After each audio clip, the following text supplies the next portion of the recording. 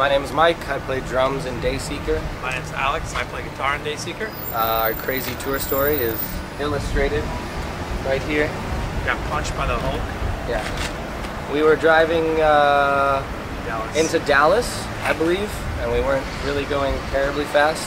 And we hit some black ice and jackknifed, and not this van, but the van that was being used smashed into the trailer, and we were stuck on the ice and had no way of getting out. Yeah, we unhooked the trailer, tried to pull it up, and there was literally no traction on our feet. We all fell when we were trying to get on the ice. We were just looked like a bunch of clowns.